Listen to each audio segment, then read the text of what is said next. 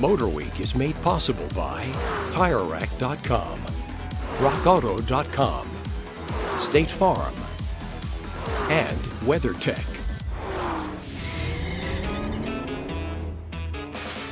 America's original pony car has made hoofbeats for more than half a century. Now in its sixth generation, the 2018 Ford Mustang gets a mid-cycle refresh that's more than mild.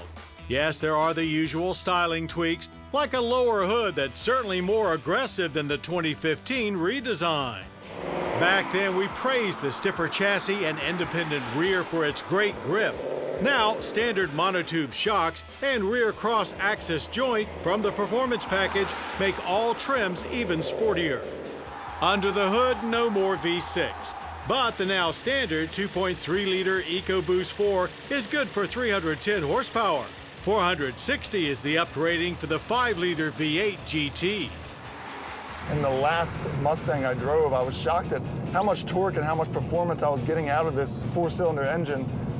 And not only that, it's also lighter up front, so it actually handles itself pretty well driving around corners.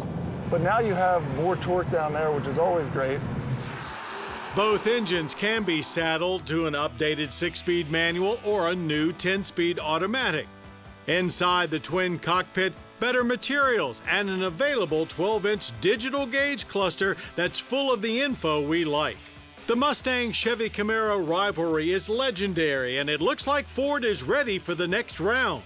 On sale now, the 2018 Ford Mustang starts at under $26,000, with GT just over $35,000. And we'll have more quick spins soon.